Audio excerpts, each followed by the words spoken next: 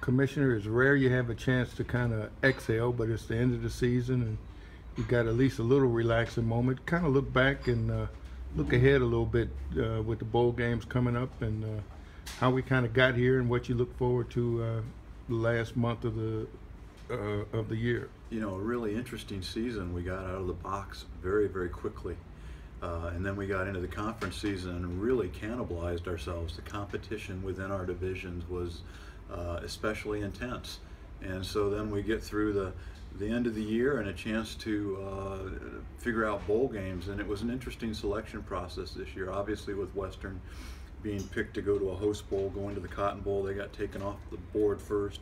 ESPN Events had our first pick, and so they picked Toledo to play down in Montgomery in the Raycom Camellia Bowl. Mobile had the second pick, so for the Dollar General Bowl they picked Ohio. ESPN Events had the next two picks, and so they took Eastern Michigan and Miami, which were setting off to the Bahamas and St. Petersburg.